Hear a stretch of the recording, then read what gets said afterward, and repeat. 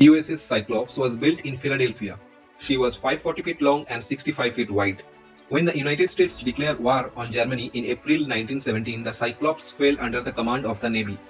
Instead of being run by cargo ship officers, the officers were now the members of US Navy. The Cyclops' boy's instruction was to transport 11,000 tons of manganese ore from Rio de Janeiro, Brazil to Baltimore, Maryland. She arrived in Rio on 28 January, where she stayed for 2 weeks unloading and loading of cargo.